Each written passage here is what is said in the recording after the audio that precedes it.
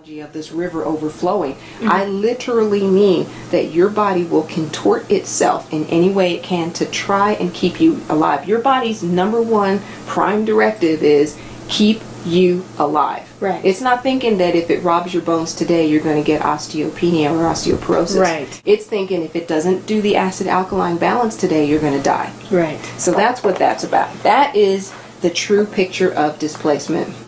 Let's just breathe that in. And I'd like to just breathe that Breathe right it right on out. I know that's not a fun thing. As you can see, we're not going down a fabulous path. No, it doesn't look like a lot of fun after the whole colon contortion tour. After that, as you can see, we're kind of headed down a path here. Right.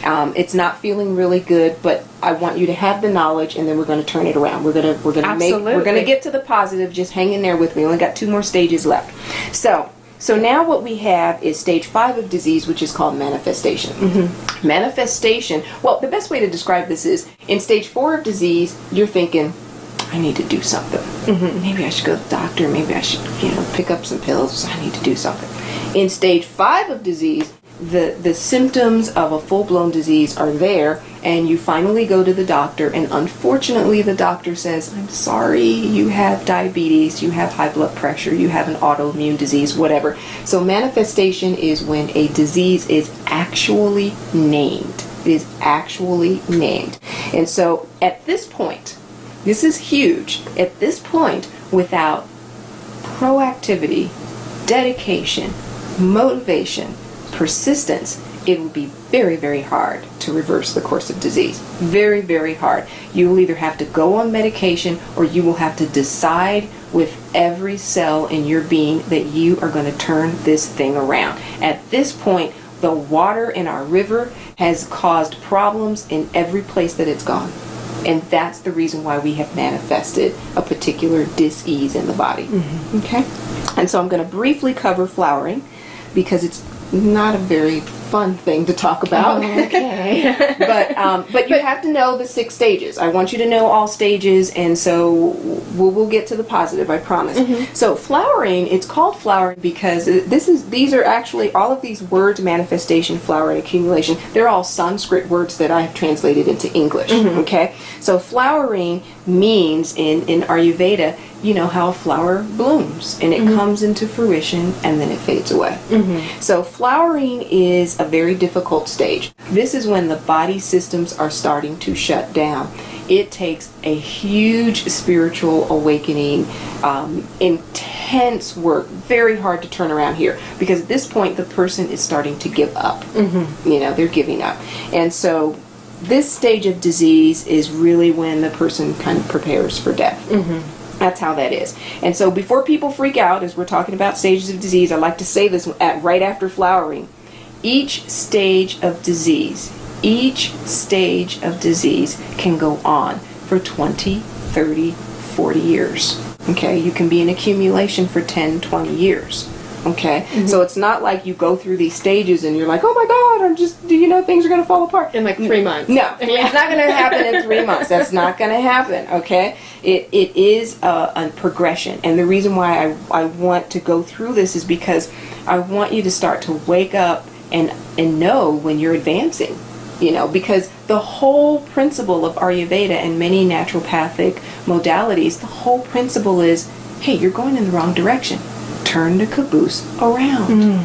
And Ayurveda says, well, if you can go this way, well, can't you go that way? Right. I mean, really. Absolutely. That was the first thing that helped me, overcome bronchitis. I thought, I read in Deepak Chopra's Perfect Health book, that was the first book of his that I read, and this message came to me that if you can get something, you can unget something. Mm-hmm. And I was like, but I got something for 27 years.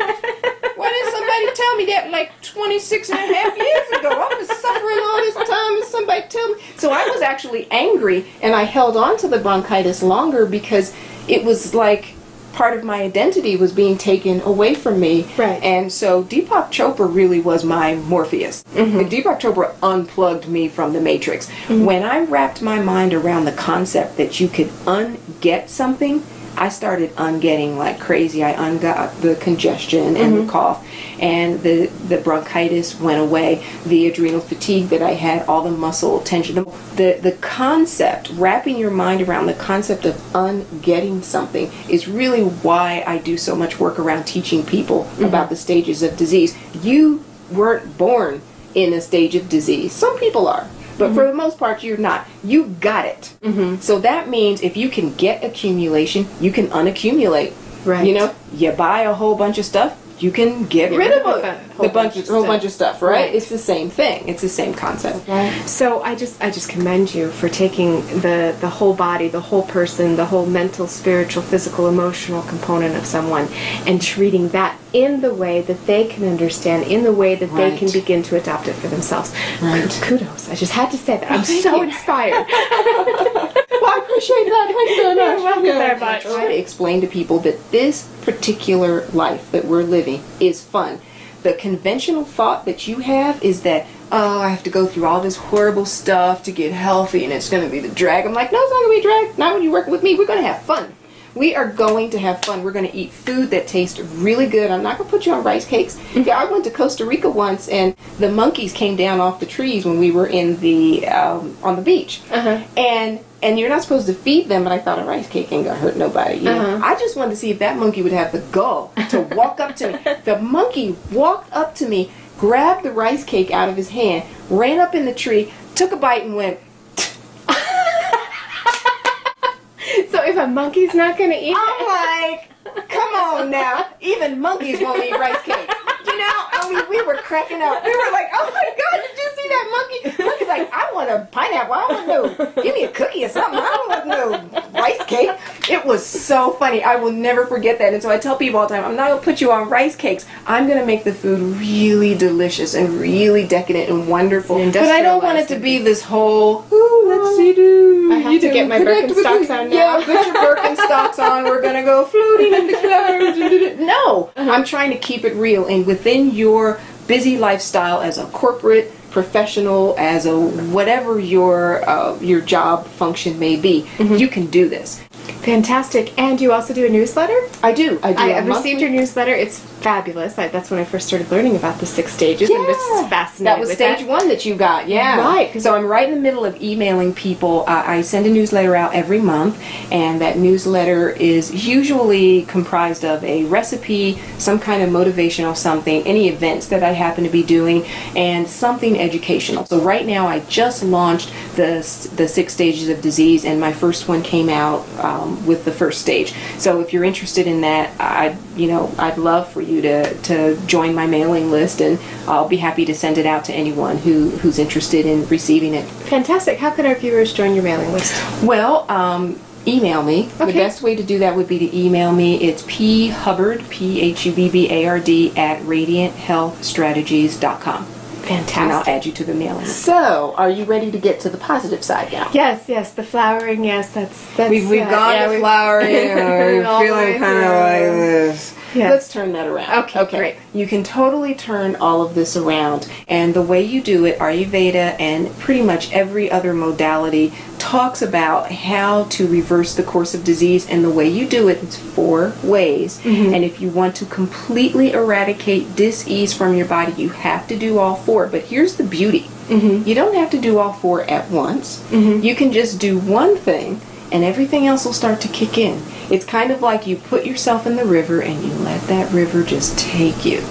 When it's time, you'll go to the next stage. So, because sometimes when I tell people what the different things are, they're like, well, I'll do this and that, but I don't want to do that. Like, no, you do have to do it all. And so here are the 4 ways. It is emotion, nutrition, herbs, and then body work and treatment. And I'll explain that. First of all, we in this country, because conventional thought is responsible for the advancement of disease, we don't know how to take care of ourselves emotionally in a healthy way. There's all this social stigma around creating emotional health for the body. So open your mind to all the different ways that you can heal emotionally. What I tell people all the time is healing emotionally is not necessarily about sitting on a couch and telling people your problems. Sometimes healing emotionally is saying, okay, we work together, and this is my responsibility, and that's your responsibility, and somehow you keep putting your responsibility on my responsibility. Mm-hmm. Can we talk about that? Right. That's emotional health. Mm-hmm. Anything that can be a stressor in your life, anything that comes up. So learning how to deal with emotions, setting healthy boundaries, and all of that stuff, that's really important. Nutrition, you know, we get that if you want the car to go, mm-hmm. you might want to put some gas in it. Mm-hmm. Might want to, you know. Mm-hmm. Now, if you put sugar in the gas tank, your car is going to go, excuse me? Yeah. Now, we do this all the time in our bodies and wonder why things happen, right? Right. You got to put the right fuel. So a lot of this is about how do you put the right fuel in your body. Herbs, all of this, I hope that you all don't believe the hype over stuff like swine flu and all of that other craziness. We've had a few little snippets on our show about just let it go, take care of yourself. Please, that stuff is just, you know, don't believe the hype around that. That's just a bunch of crap. And the thing is, if you really learned a little bit about herbs, I'm not talking about taking herbs, I'm not talking about going to the store and buying herbs and taking them. I'm talking about learning how to cook your food with more rosemary and oregano and turmeric, and just adding, if you got a steady stream of herbs in your food, it would make your food more flavorful, mm-hmm. and those herbs would act as blood cleansers and so forth, and you wouldn't even have to worry about all this stuff going around. Mm-hmm. And wash your hands. That's important too. Yeah. Gotta wash your hands. So we talked about emotion, nutrition, herbs, and then body work. I tell people all the time, body work is important. It's not important for everyone, but usually there's something that manifests in the form of needing body work, and my best example of that is if you have a splinter in your hand, mm-hmm. there's no level of emotional, nutritional, or herbal work that you can do that's going to get that splinter out of your hand. Mm-hmm. If you want to get the splinter out, you need to go get you some tweezers and pull that sucker out, mm-hmm. okay? So there are some things that occur in the body, like edema, for example, mm-hmm. that you have to physically move out because it has built up to the point where your body's like, I can't do it. Mm-hmm. So emotion, nutrition, herbs, body work, and treatment. At some point or another, you need to do it. And sometimes body work and treatment can be an Ayurvedic treatment. There's all these different types of cleansing treatments. It could be therapeutic massage or all the things that fall under there. And sometimes it's just walk for 30 minutes a day, mm-hmm. something like that. I mean, there's a whole big arena mm-hmm. that falls into the body work and treatment as well. So that's how you turn it around. And by incorporating that synergistically in a way that works for you, then you begin to reverse the course of disease. Fantastic. Thank you so much, Phyllis, for inviting us into your office today. Yes, thank you for coming. For enlightening us, for letting our viewers know just so much valuable information that you have. Thank you. Go to Phyllis's website, check it out, radianthealthstrategies.com. Mm-hmm. Send her an email. You can go to our site to get that email address. We'll put it up for you as well. Get on her newsletter, learn more, educate yourself, and take good care of yourself so that you don't even ever have to get to those later stages of 3, 4, 5, and 6. Yes, everything that I'm talking about is about loving yourself. Yes. Nutrition, herbs, body work, treatment, you're doing it because you love yourself. The best gift you can give anybody is a healthy you. That's it. That's it. Thank you so much. Thank you. Thank you for having me. So thanks once again to Phyllis Hubbard of Radiant Health Strategies. I learned so much in that interview. Phyllis is so much fun, as you could see by the interview, and she has such a beautiful office and a beautiful garden where she grows a lot of her own herbs and vegetables that we weren't able to show in this show.